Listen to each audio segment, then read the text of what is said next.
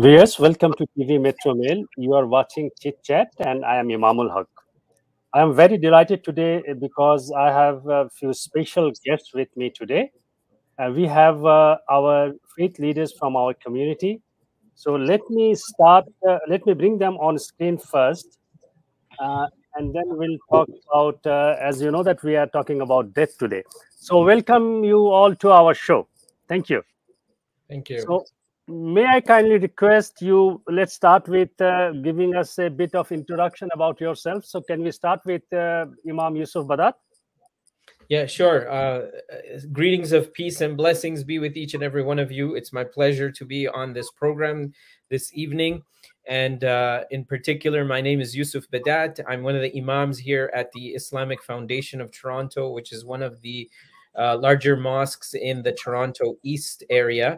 And I've been serving there for approximately 17 odd years. And I work with youth, I work with adults, I do a lot of outreach and interfaith as well.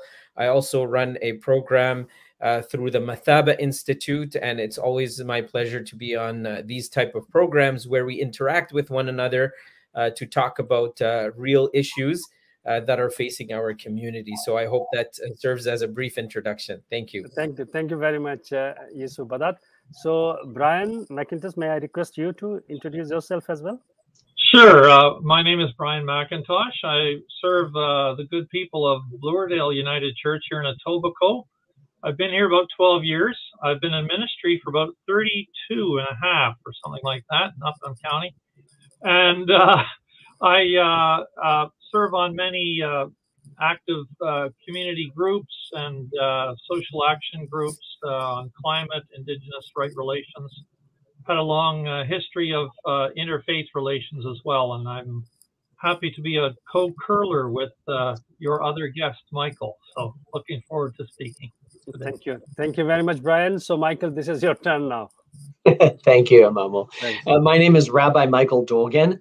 I serve Temple Sinai Congregation of Toronto, a large Reform congregation. That means we're part of the progressive Jewish community locally here in Toronto, in Canada, and worldwide. I'm in my 30th year of serving Temple Sinai congregation, and so I've had the privilege during that time to work with many other faith leaders in our community, doing interfaith work, as well as looking to connect to people of all ages and to look particularly for new frontiers in mixing Jewish social and cultural aspects of our tradition for our benefit, and likewise to help our community and the larger community who wrestle with major issues of the day.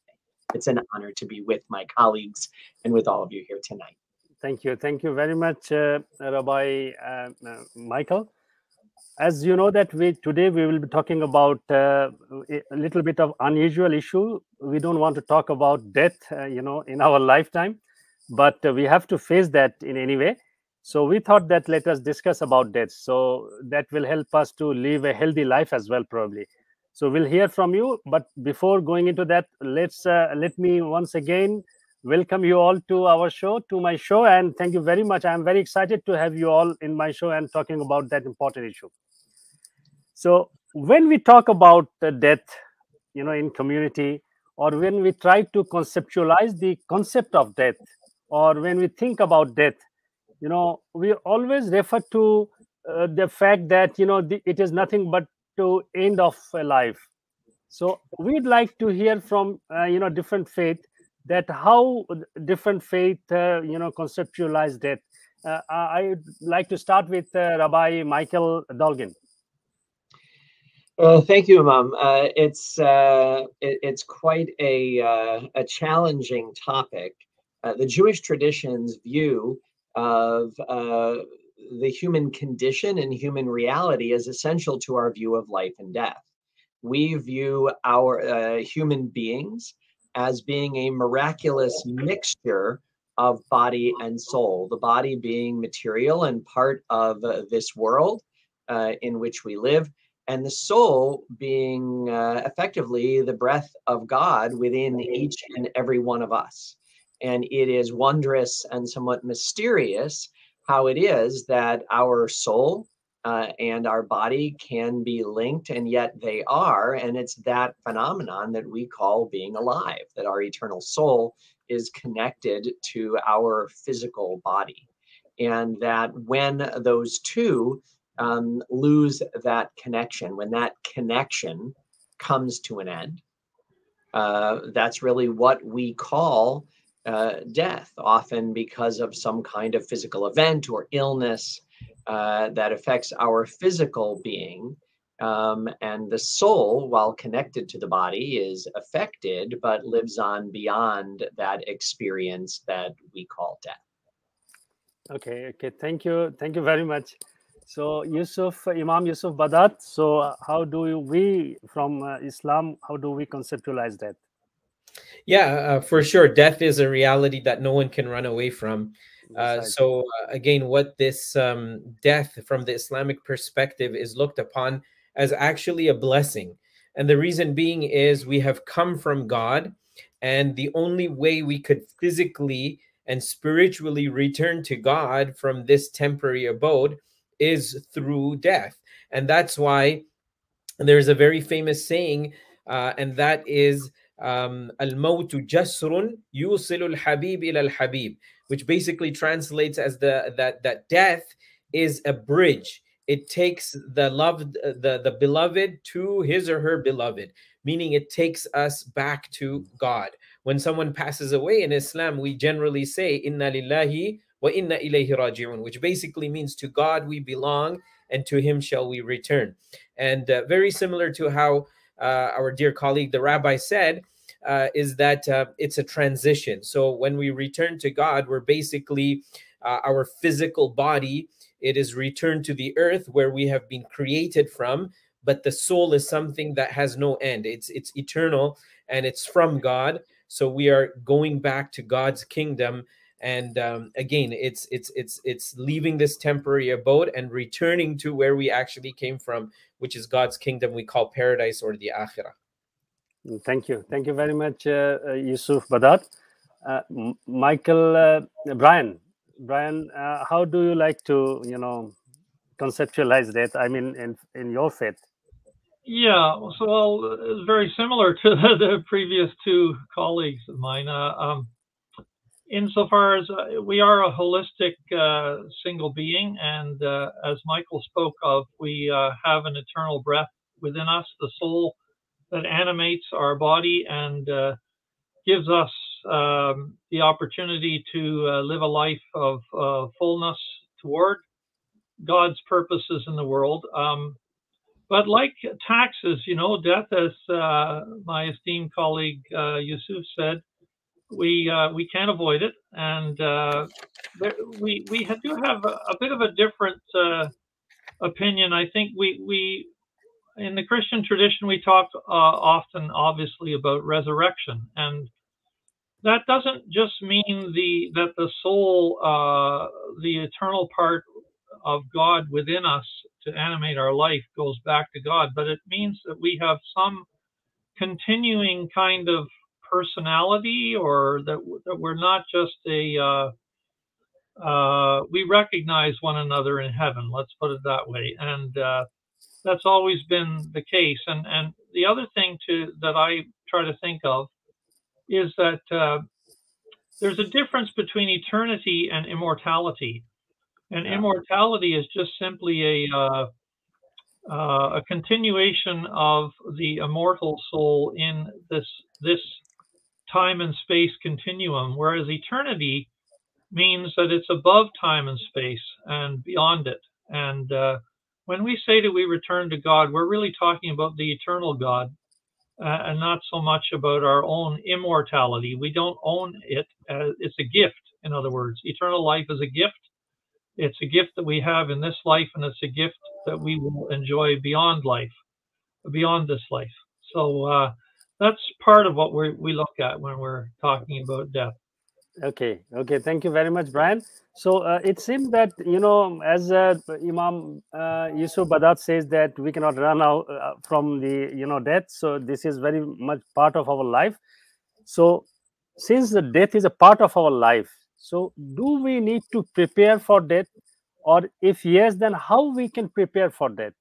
Because this is the obvious thing in our life, because we do so many things, how we prepare ourselves for life, for different things, but death is obviously a fact of life. So how should we prepare for death? So again, I think we can start with Yusuf Badat. Yeah, sure. So when it comes to preparation, death is definitely a reality that we need to prepare for. Now, if we're talking about physical arrangements when we pass away, for example, arranging our funeral and our shrouding and where and which mosque or church or synagogue our funeral procession will pass through, then definitely that's part of the preparation. But more importantly, from an Islamic concept, is we need to prepare for our meeting, our physical meeting with our maker and creator. And the best way to prepare that is to live the teachings of God through the various scriptures in our lives. So if we are loyal to God, if we're being great human beings, if we're developing good character, good morals, we're helping the poor and the needy, and we're doing our part as vicegerents and representative of God's work here on earth, then that's the best way to prepare ourselves. Because when we transition to God, and as one of my colleagues just pointed out, when we are resurrected and given this new life with God in God's kingdom, then we will be blessed with the efforts that we conducted in this temporary abode.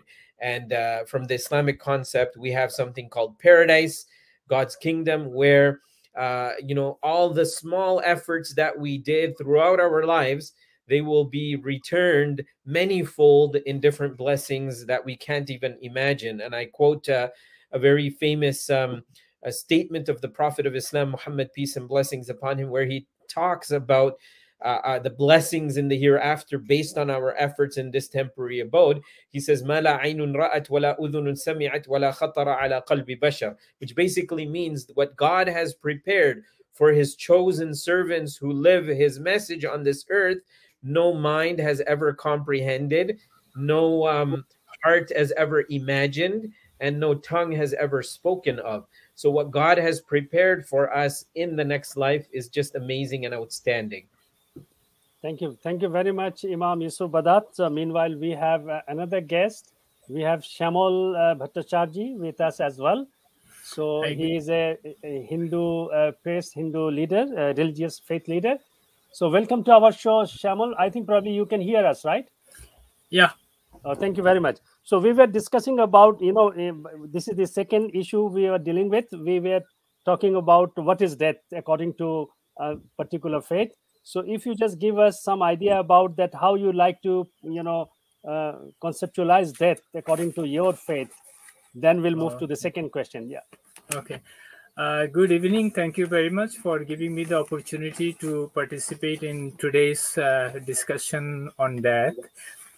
This is a very interesting issue that we can discuss elaborately, and we can get more ideas about the concept of death. Well, gentlemen, all the viewers, before we proceed to talk about death, we must begin the subject matter topics with the concept of birth. Birth means born, and today we focus about human birth, not other birth, but in generally we are talking, we have our main interest of the birth of human being. The world is a beautiful place. Among all living creatures, human beings are the top in status. And because humans have the sense or independent thinking capabilities, which other living beings or other living creatures does not have, as equal to a human being, as a man. So we must acknowledge that we are very fortunate and awarded with the highest gift of God to be as a human being or man. So Hindus believe that humans are in a cycle of death and rebirth. When a person dies, their Atma or the soul or the spirit is reborn in a different body. Some believe that rebirth happens directly at death. So the Hindu faith is eternal about reincarnation, the belief that the some dies and they are reborn again. So our concept is that when a people die, he proceed to the God's court for the judgment of his whole life activities. This is in simple, in my understanding, that is like this. Okay. Thank you very much. Thank you very much. But what I have found that almost somehow or other, it's the same, that the life is a gift. I think we all are saying some kind of the same thing. The life is a gift, right? Okay, thank you very much. We were dealing with the second issue, which was that, if it is a fact of life, it is a very much part of life, then how we should prepare for death. So Yusuf Badat has already shared his thought, and then may I request Rabbi Michael Dolgin that how we should prepare for death. Absolutely. And the approach that I understand my tradition to have is very much parallel with what Sheikh Badat has shared with us. That just as death is certain, so our actions are certain to be imperfect. Only God is perfect. And so human beings are not going to be able to bat 1,000, so to speak, to make all the right choices and do all the right actions at all times. And so one of the central ideas of Jewish life and practice is what we call tshuva, which means repentance or return. That when someone has gone astray, made an error, done the wrong thing, when that person sincerely repents, is apologetic and seeks to grow and learn and do better, that person actually at the end of that process is at a higher status than had they never gone astray in the first place. And I mention that teaching because our tradition asks the question, when should a person repent? And the answer, very much the answer to the question that you're asking us, Emam, is that one should repent a day before she or he dies. But none of us know when that day is to come. No.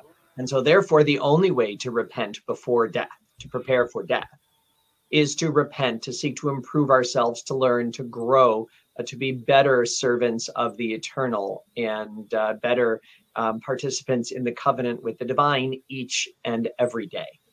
And that certainly is how we prepare, although I do know that in a program like this, it also is meaningful to talk about the actual physical preparations, as Sheikh Badat mentioned, because many people simply want to avoid those topics.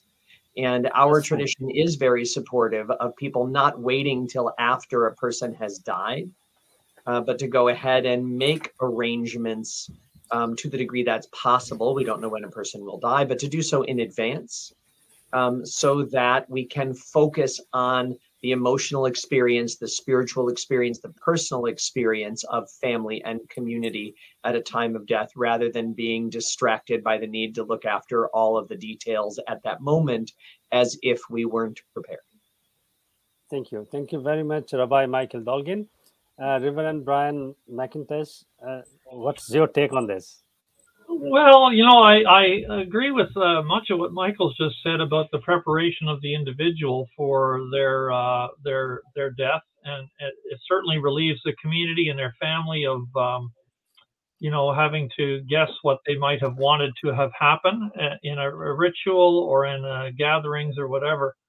or their resting place or whatever it might be. But I think the wider issue of preparing for death is a really good one in this society that seems to be focused primarily on youth and energy and invigoration and almost an avoidance of death. There was a great psychologist, Ernst Becker, who wrote a book, The Denial of Death. And I think we have a denial culture, frankly, of death. And I think a lot of people don't want to think about death, don't want to talk about death, and don't even think much about how they might live life better if they prepared for death in a way that was accepting of death as the gift that my colleague Sheikh Badat said. I think that at the base, as you summarize the first question's responses, Emam, the grace of God is undeserved, and it will always be the case, no matter if we live the best life that we possibly can live, and are not an axe murderer or anything like that. But you know what I mean. We can't be perfect, as Michael said. We all need to repent. And we need to accept that the gift of an afterlife is actually a gift. And that enables us to live life with gratitude all the way to our death, it seems to me. And therefore, we're more prepared for our death because we've already accepted its reality in our life. And we haven't avoided the topic. We've simply relied on the grace of God to give us what we need upon our death. So that's part of how we prepare for death, I think, is accepting it as the gift that my colleagues have stated it is, and the afterlife as well is a gift. Thank you. Thank you very much, Brian. So since we all know that is coming or it will come, it is obvious thing, and this is very much part of life, as we are saying. But still, I think why death is always fearful. I have to, the questions has two parts. Why? First is why death is always fearful to all of us or many of us, and what is the healthy way to accept death? Because there is no other alternative. We have to accept it. So why healthy way to accept it, and why it is so fearful? So I can start with Sheikh Yusuf Badat. Yeah. So from my perspective, why people fear death is that I feel that we as humans are too attached with the worldly life that we are accustomed to, our comforts, our families, our material, all of this we are attached to. So when thinking about death, that, I'm going to leave this world and I'm going to detach from my family, from my material, from my kingdom here. And I think that sense of fear of leaving the pleasures of this temporary abode and returning to God, I think that brings a sense of fear. From another perspective, many of us may not feel prepared to meet God in a physical sense. And therefore we fear I could have done better, or I need to do better before I actually return to God. As the rabbi rightfully said, that we need to repent. We need to constantly grow. We need to change ourselves for the better. Imam Malik, who's a jurist in the Islamic tradition, he says that the best way to prepare for death is actually to make each day better than the previous. So sometimes if we feel that we've erred or we failed or we haven't repented, then we have this sense of fear. If I die today, then I might not have been prepared as I should have been. So I think these are a few reasons why people fear death.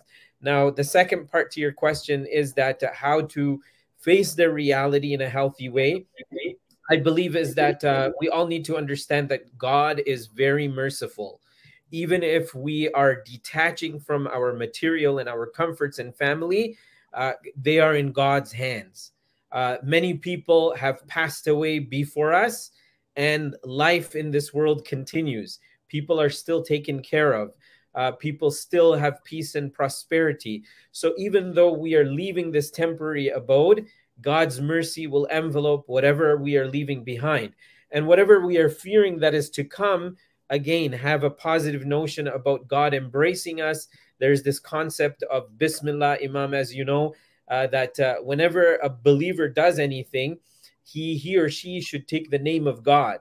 So one of the reasons is that whatever we are doing, we are asking for God's blessings and mercy. So if God is reminding us that he is immensely merciful, compassionate, then even if we have erred, even if we have made mistakes, but we've done our best, then God will definitely embrace us. He will overlook our shortcomings, and he will enter us into the bliss of paradise. So I think if we look at death as something that is positive, it's a reality we have to face, then definitely we will be better prepared. And at the same time, we will have a positive outlook on returning to God through this concept of death.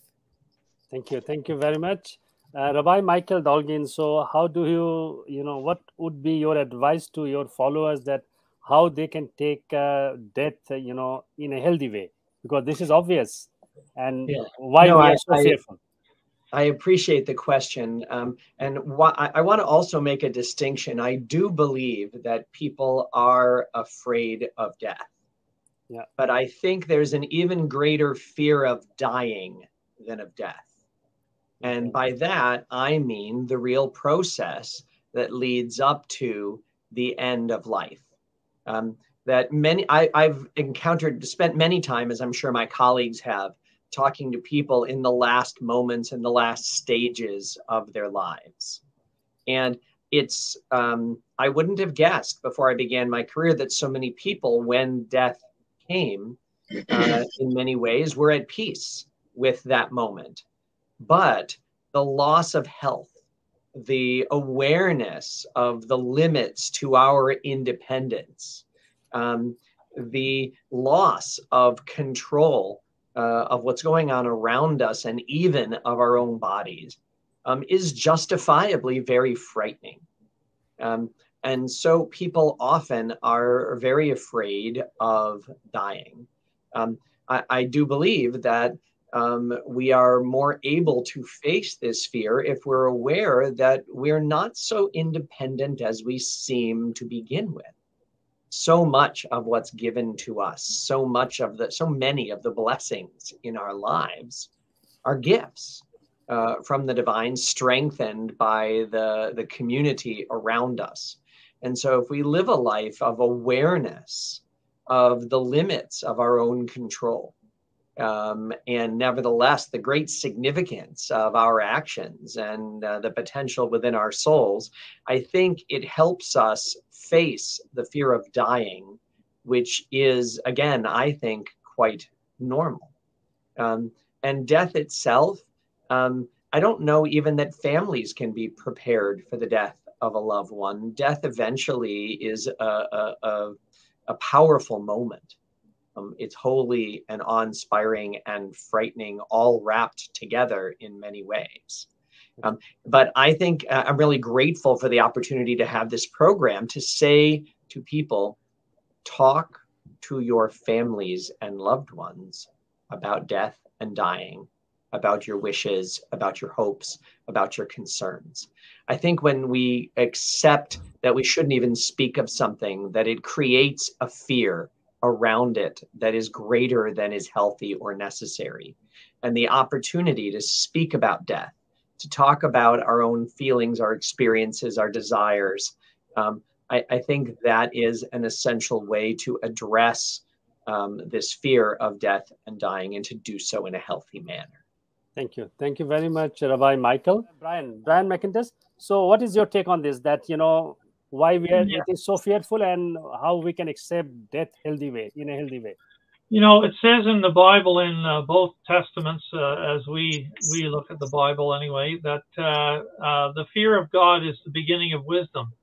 But that's not fear as in anxious. That's more like awe. It means more like awe and reverence. And that's, that God is holy and other and to be revered. But fear is a debilitating, often, emotion. And Jesus actually, more than any other phrase, used the phrase, be not afraid. If you count the number of times he said anything, including love your neighbor and all of those phrases that he's famous for, he's most famous for saying, be not afraid. And to me, that means if it comes back to our recognition of life as a gift. And if life is a gift, then death is also something not to be feared, because life will go on beyond even this life, because we trust God to make it so. God gave us birth, and God will give us rebirth beyond this life to be with God. But having said that, I think it's such a beautiful life that we live, and so many gifts that God has given us: the earth, the sun, our breath, our being, our bodies, our sensations. It's all an amazing life, and yet we don't trust it, and we try to secure our own life, if I can put it that way. We try to make we're under the illusion of our own control in life, and we're actually not in control, as my colleague Rabbi Michael said. We're not in control completely of our lives, nor are we ever going to be, and it's an illusion to think that we could achieve that. And so if we're living in fear, we're trying to control and avoid what it is we're afraid of. And it seems to me that we're better served by giving ourselves over to the trust of God in this life and the trust of God for the next life. But fear is a powerful emotion, and it's something that debilitates many people, and they kind of cocoon, or they become fearful of many things and not just death. And if you're fearful of death, then you are going to be fearful of other things as well, because death has this kind of finality to it. It's the last thing to be feared, right? There isn't anything beyond that. So it's really, the way we look at death is a lesson for how we look at all of life, in a way, in our perspective. Anyway, that's okay. Thank you, Brian. So now, may I like to ask Mr. Shamol? I think probably you have heard the question. We are dealing with two things. One is why death is always fearful, and how we can accept death in a healthy way. So, what your faith says? Okay, thank you very much for this important issue for you put forward for discussion. When we say the life is a gift of God, if it is so, then we have to understand how we can make the whole life enjoyable. That is very important thing that we have to be careful about it. And to be happy in the life, we should be attached to the spirituality all over our life. That helps us to understand or to proceed towards death in a peaceful manner, in a happy manner, in an enjoyable manner. So if we think and doing nothing the whole life as in a spiritual attachment, at the end of the life, definitely life will be seems to be as a very fearful. So we don't want to make life fearful. We want to make life enjoyable. If want to enjoyable, we have to be very careful of the whole day's activities, whole year's activities, whole life's activities.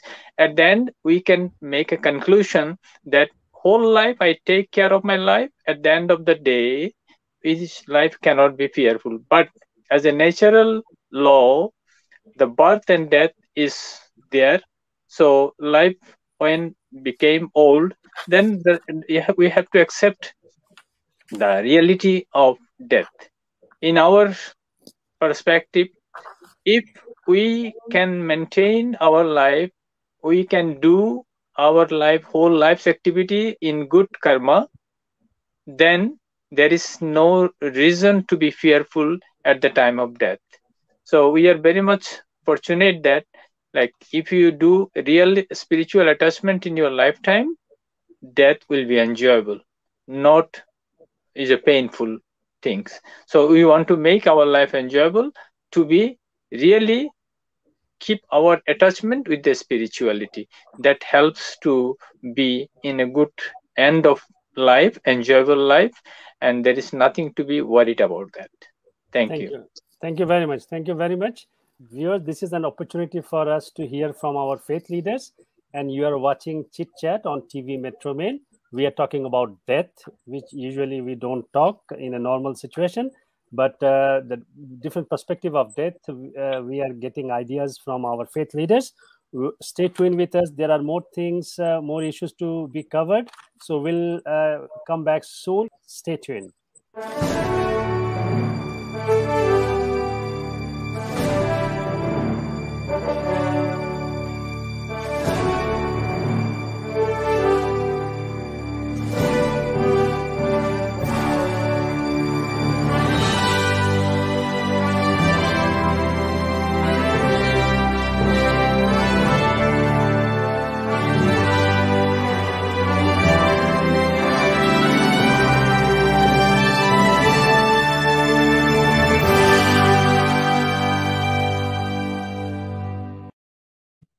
Yes, thank you very much for staying with us. You are watching Chit Chat on TV Metro Mail, and we are talking about death, and we are hearing from our faith leaders. Or we often see people, they are praying to God that God give me a good death. So what is the concept of good death? How one can get a good death? Is there any bad death? So I think I would like to start this time from with Reverend Brian McIntosh. What is good death? Well, we've been talking about in many ways about trying to prepare for death well, and I think that if you do those kind of preparatory things, then your death will be a good death. And so far as if you trust God for life beyond this one, you will be calm. You'll be not necessarily looking forward to the end of this life, but you will be trusting that there will be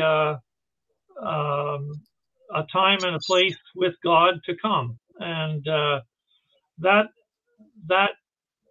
is really all that one can hope for. That's a good death. I've done so. I'm sure my colleagues as well.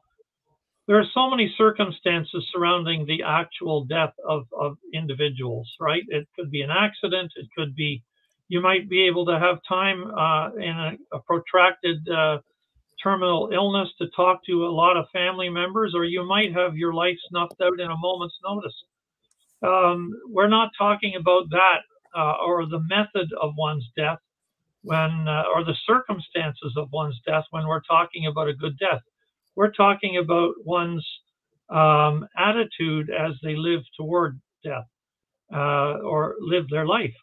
And a good death is one in which we are able to be living the faith that we're taught, and that faith includes, embracing the holy in our life. And therefore, if we embrace it in this life, we'll embrace it in death as well. I would have a question for my colleagues, actually, and I know that I might be hijacking it, but no, it's all right. I'm fascinated by recent.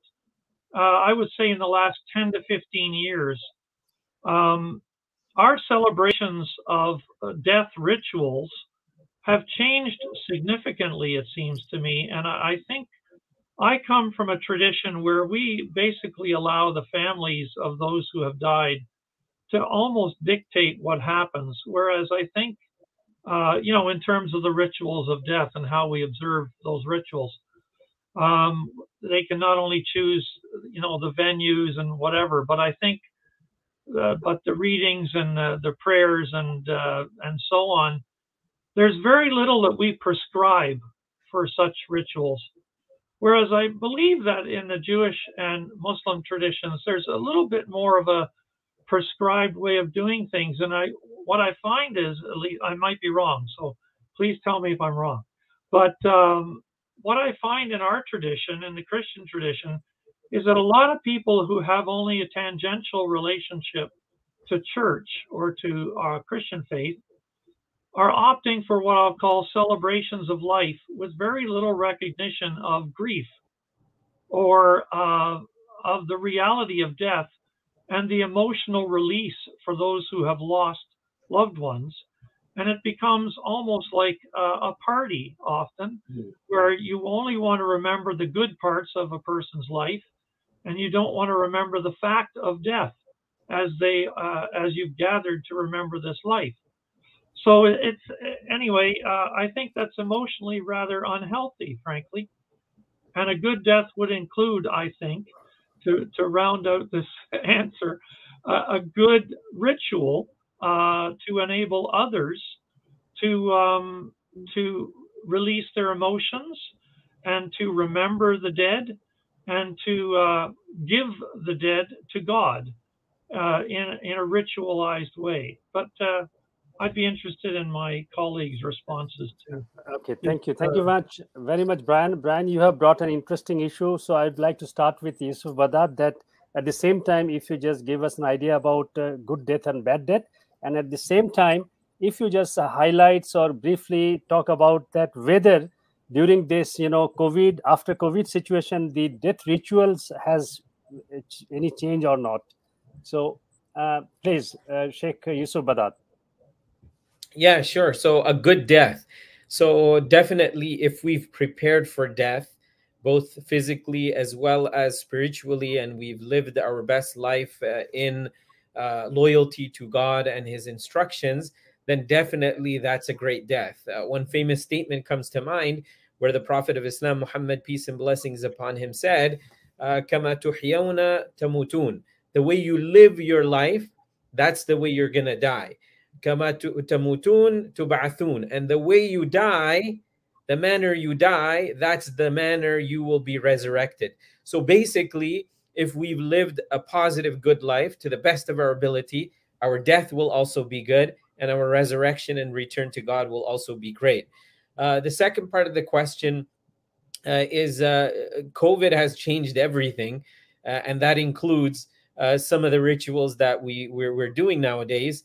And I agree with Reverend as well, that families many a times who may not be so acquainted with the requirements of religion, etc., they like to make the occasion many a times just a celebration rather than what the religion instructs us. So from an Islamic perspective, what Islam and the religion instructs us to do is to do two things whenever someone dies. One is to turn to God in prayer, because it's a challenging moment. And the other is reflection. And reflection refers to both the positive of a person's life as well as the lessons that we can learn and reflect upon to learn from the deceased and those who have passed on. As a very famous incident has been recorded on the topic of death, that there was a great king of the past, I believe it was Alexander the Great. When he died, he had instructed his followers that when my procession proceeds, then let it be known that, take my hands up in the air, and let it be known that I'm not taking anything with me. And regardless of whether I was a king or the ruler of the earth, I still face death. So he was giving a message, even though he had passed away and he had died, yet his departure was a positive reminder for others. So again, yes, things are changing, and as we move to the modern world day by day, and with all kinds of circumstances upon us, including COVID, there have been requests for altering some of the procedures. But again, from an Islamic point of view, if the minimum requirements are complete, then the funeral is complete, the rites are complete.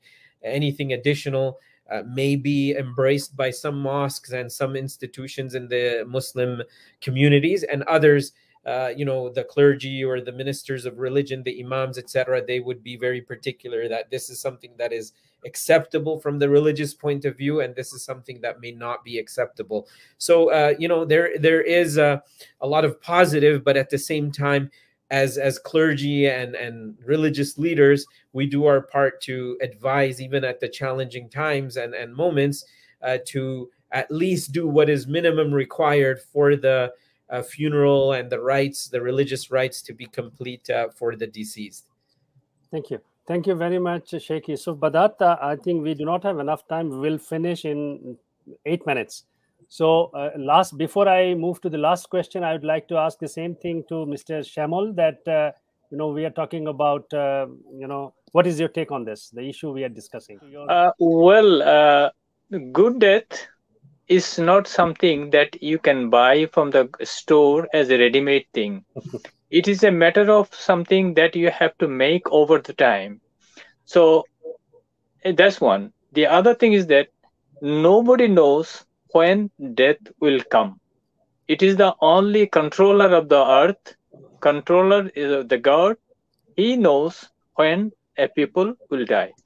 So if it is true that nobody knows when our time of death will come, if it is true, then we have to make ourselves ready for the time, for the day, and we have to prepare every day with good karma, good actions, so that at the time of death, we can enjoy, we can smile, and other people surrounding us, they will cry. If it is like that, then I can consider is a good death. Okay. And if there is no sufferings to our relatives, all our friends, we can say it is a good death. Okay, thank you. Thank you very much, Mr. Shamol. I think probably we haven't heard from Rabbi Michael on this. Yes, Emam, well, thank you. I want to start with those issues that Reverend Brian raised about the changes that people have, and the Jewish response is very similar to the Islamic response that Sheikh Badat mentioned, that there are certain basic aspects of traditional burial, most of which are considered to be an expression of respect for the deceased and respect for the body, that the body which carried the soul deserves respect, therefore. And so our traditions are designed around that value. And there are certain very basic traditions, many of which have been difficult to observe during COVID because the presence of a community of 10 members of the community and more at such times is an essential element of so many of our rituals of burial and mourning. And so it's been an extraordinarily difficult and trying time for people. I know of all faiths. I've just seen the struggles had by the Jewish people that I've served up close during this time. So it is challenging that way. I admit that I struggle with the expression a good death. I know we're describing it in different ways. Eventually, I've experienced many fine, upstanding individuals, religious or not religious, whose deaths have been tragic, sudden, or painful. And so, like Brian mentioned, the circumstances of the death, I would imagine when we're saying good death, we can't be recognizing those. But I want to recognize that as a powerful and often painful reality. So sometimes people who had a wonderful life, in fact, in my experience and from my perspective, do not have a good death. And nor should we measure anyone's spiritual preparation or spiritual status by the kind of death that that person experiences. Okay. We should absolutely strive to be at peace with the idea of death and to provide peace to those who are in their last moments.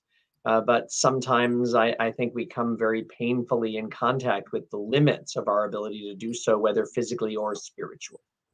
Thank you very much. Thank you very much, Rabbi Michael Doggin. We have 5 minutes more to go. I had some other issues to discuss, but let me just come to the last question. Say, for example, we are, we believe in different faith, but we are sharing the same, screen today here. And even my neighbor is from different faith. We do the same thing. We go, many things we are doing all together. And our roads are same. We walk, we drive in the same road. But after that death, our roads are different. according to different faiths, people, our bodies are being buried or cremated in a different places. What is the rationale behind it?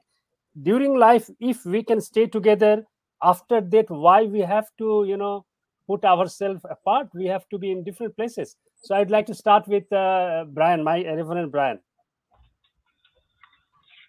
Well, so we have a phrase that we use in our funeral and memorial rituals often, earth to earth, ashes to ashes, dust to dust. We come from the earth, and to the earth we return, so that's why we're buried. That's why we bury ashes, because the earth has given us the materiality of life, and along with the breath of God. And, in the very beginning in Genesis, as my colleagues are well aware, we come from the earth, and we will return to the earth. But having said that, there's a sense in which life is meant to be not only enjoyed but cherished, and the cherishing of life in a way that enables us to accept death as a part of life. The great song about the circles of life, right? The circle of life. Life is a circle, and time is a circle. And I know that various religions talk about return, death, and return in another form, and so on. We usually just talk about a single life, lived well or not, but we return to God. But it seems that the cherishing of life implies, at least in part, the love of neighbor, the love of the earth, the love of friends and family, and of course the love of God. And if you can live that kind of a cherishing life, a flourishing life, a life lived in the grace and goodness of God, then we'll be able to release ourselves to death in a way that will honor our lives and the lives of others. Thank you very much, Rabbi. If you just share this, your perspective from your faith. During life, we do everything together, but after death, apparently we see that different people from different faith, they are going to different places. What is the rationale behind that? Yeah, I don't know that really fits. I think it's an important question. I'm not sure that the question necessarily fits with a view of life after death. If life after death, as I understand the Jewish tradition in addressing it, is a life of the soul, it does not need a place. It's not a physical existence. And so it's not as if someone goes here and someone goes there. I've heard jokes about such a topic. And I think sometimes when we're too concrete about describing physical places, physical imagining of what happens after we die, that it sometimes leads to confusion. And I think many of our faiths have in common a sense of din v'cheshbon, of being called to account by the Holy One at the end of one's life for the choices that one made. And I think that's hopefully something that all of us could prepare for in our traditions. I do think in this world, though, it is important to live together. We don't live together by being the same. Our different religious approaches are not just different versions of exactly the same thing.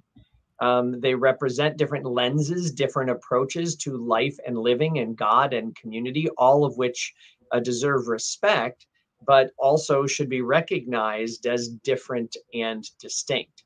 It is a challenging thing to do, but I believe an important thing to do. There is a wonderful book for those who are interested in doing that called How to Be a Perfect Stranger, which is a book that for those living in such a multicultural, multi-faith community like the Greater Toronto Area, can give advice on when you attend at a moment of loss or any other moment in someone else's tradition. It gives some basic guidance to help one know how to fit in and show respect for that other person's religious perspective. Thank you. Thank you very much, Rabbi. Thank you very much. In fact, I wanted to discuss because of the limited time, so we could not cover other things. One of the other thing was what happens after life. So anyway, we are not going to touch upon this thing today. So now I would like to ask the same thing to briefly, if you just touch upon this thing, the Mr. Shamul, that according to your faith. So what do you think? How do you explain that? In our faith, it says there is no restriction. If one person die today, he have to be cremated. That is true. But after the cremation, and the ashes or the remains of the crematory remains, you can put in your suitable place. So there is no restriction for that. But as a community member, everybody want to live together. So in a family, we live together. In individual faith, we live together. And that concept lives at the end of the life or after the cremation. They also find a suitable place where they also can live together. So live together in the physical world with different faiths and live together after death. The concept is a little bit different. So that's why in my concept, in our tradition, it says the people with own faith, if can be cremated or buried in one place, they feel comfortable. That is the reason. Okay. Thank you. Thank you very much. The last but not the least, Imam Sheikh Yusuf Badat. Yeah, from the Islamic point of view, the burial is what is instructed. And as my colleagues have said, we are made from the earth and we are returned to the earth. Now, regardless of which portion of the earth or which grave site or cemetery, our return, our soul goes back to God. The physical body, it disintegrates and it becomes part of the earth. I believe the reason why in diverse communities, because in a Muslim community, in a Muslim country, it's any grave site, it's any cemetery that a person will be buried. But in a diverse community like Toronto or other places, metropolitan cities, when we have designated spots, I believe it's more to do with rituals, the physical rituals. Just like while we are alive, even though we are working together and we're side by side as neighbors, but when it comes to our worship, some of us go to churches, some of us go to synagogues, some of us go to temples, some of us go to mosques. Yes, we may visit one another and once in a while attend each other's services, but at the end of the day, we have an affiliation, we have some kind of link with a particular set of traditions and religious requirements, and that is what enables certain communities to put certain areas in cemeteries where this is a Christian, where Christians are buried, or this is where the Jewish community is buried, or the Muslim community. But from an Islamic perspective, we can be buried anywhere. In fact, as one of my colleagues said, that sometimes a person dies and passes away, and they are not afforded or given a burial because simply either their body is not found or they drown somewhere where they cannot be located, but the soul returns back to God regardless. So again, I think it's a sense of an affiliation with a certain tradition that gives us the ability to put our dead in specific areas. But this is not something to show disrespect to another community or another society or another religion. It's just like we worship in this life at a church, synagogue, or mosque, or a temple. When we depart, as one of my colleagues said, it's a comfort level of where we are gonna be buried as we leave this this temporary abode. Thank you very much. Viewers, you are watching Chit Chat, and we are discussing about death. Though we are discussing about death and the dying process, but we would like to learn from death about life. We have heard from our faith leaders, and I would like to thank you, every one of you. Thank you very much for your time and insights that you shared with us.